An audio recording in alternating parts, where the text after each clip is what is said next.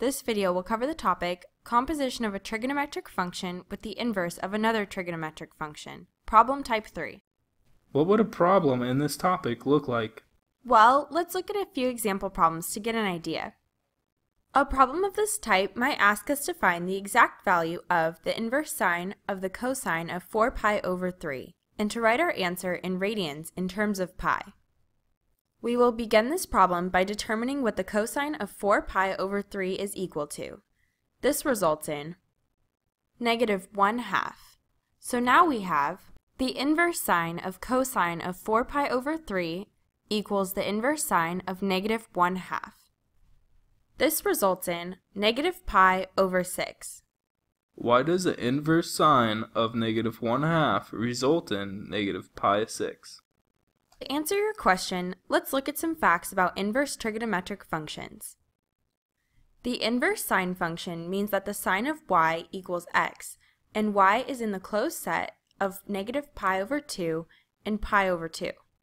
The inverse cosine function means that the cosine of y equals x, and y is in the closed set 0 and pi.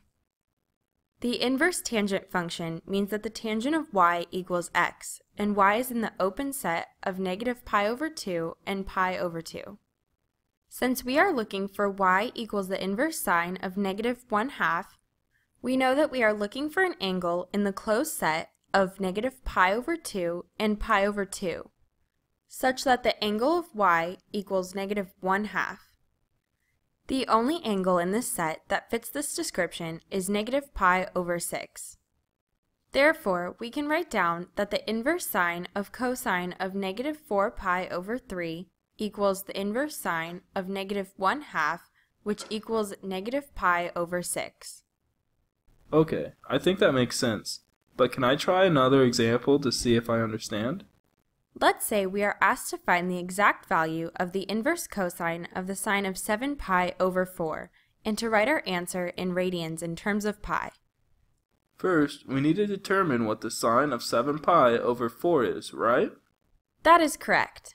The sine of 7 pi over 4 equals -√2 over 2. Therefore, the inverse cosine of the sine of 7 pi over 4 is equivalent to the inverse cosine of -√2 over 2. Good job. Keep going. Since we are looking for y equals the inverse cosine of -√2 over 2, we know that we are looking for an angle y in the closed set of 0 pi such that the cosine of y equals the -√2 over 2. The only angle that satisfies these requirements is 3 pi over 4. That is all correct. Excellent work. To summarize, when we find the exact value of a composition of trig functions with the inverse of another trig function, we first simplify the trig value inside the parentheses, and then find the value of the inverse trig function. Correct. It looks like you are getting a hang of this topic.